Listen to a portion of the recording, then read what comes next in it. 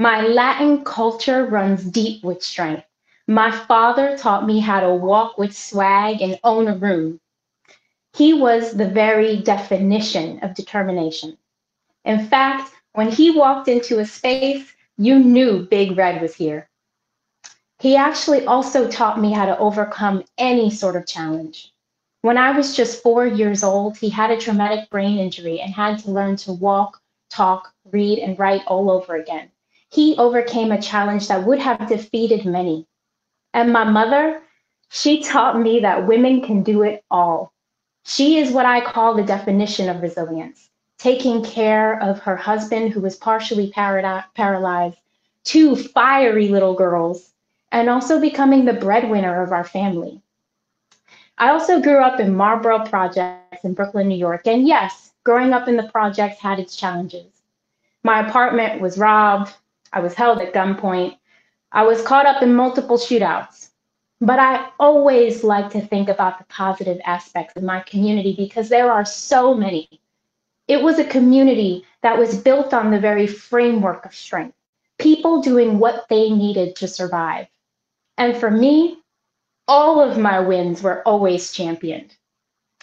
For me, I can remember coming home from school with my latest A grades and telling all the fellas on the stoops. The high fives were fierce. Every single thing that I did was supported. I can remember it all. My background, my family, my identity created within me this force. But that all changed the second I stepped in the workplace. It seemed like within minutes I was labeled. People called me ghetto, too much, too loud. I can even remember the boss who told me in front of everyone that my use of hand gestures when I speak made me look unintelligent. It seemed like within seconds I started to cower into myself because it wasn't my abilities that were in question.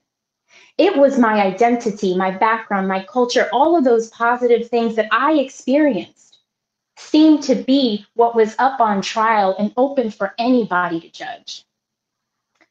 And this is the dilemma that women of color face that make them feel like they have to conform in the workplace. You leave the safety and security of your space, your community, and you step into another one that's built with different norms and people and rules. An environment in which there are these invisible barriers and they're built on the very framework of inequality, where you are told to sit down, take your seat, don't speak up. And too often we do, thinking that that's the way that we're going to be able to be successful. As a first generation college student, first generation graduate student, and first in my family to hold high level leadership roles, I didn't have the role model to help me to reconcile these contradictory experiences. The feeling of strength in one aspect of my life, but the inability to find my stride in another. I fell in love with chemistry, with science when I was in high school, and I thought I was going to be a researcher, save the world. But I didn't realize that following that passion was going to lead me into a white male dominated environment in which I and other women of color would experience bias, microaggression, discrimination on the regular. An environment in which you are not encouraged to assimilate. It is expected in order for you to make it. I always wanted to be successful at every single thing that I did, especially when it came to my career. And so when I walked into that environment, I looked around for the clues for how to fit in, how to be successful, who's getting the pay raises, who's getting the promotions, who's moving up the ladder. But the problem was I couldn't see myself in any of those people. So I was caught in this conundrum, this point at which in order to obtain what I wanted, it seemed like I had to adopt this standard of success, this one-size-fits-all standard of success. But that standard wasn't built with me in mind, with people that look like me in mind. And so I was caught in this constant push-pull, the push to conform and the pull to be who I wanted to be, who I was. And this constant struggle made me doubt myself so much.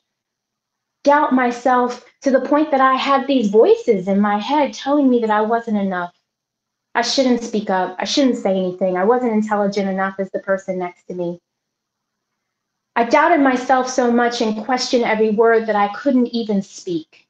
I remember sitting in meetings and telling myself to talk, say my idea, express myself, and I just couldn't. And then I would leave those meetings and want to kick myself because I didn't have my chance.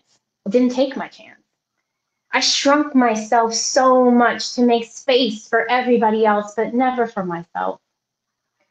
And that struggle hit me so hard emotionally and mentally that I started to have panic attacks. The daily work commute became filled with dread.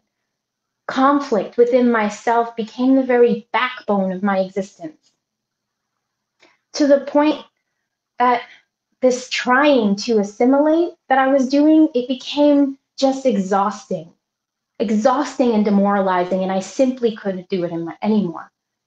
You're probably wondering what changed, what stopped me from doing this conforming.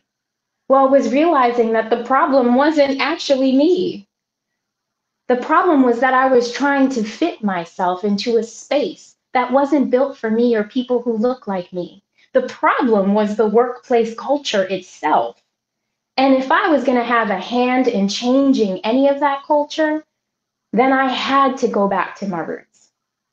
Through deep reflective work, journaling, coaching, and even therapy, I started to bring that strong, courageous woman from the streets into the boardroom with the knowledge that I for sure was going to be a part of the change. And if I was going to do that, then I was going to be myself in every single facet of my life and in every single environment.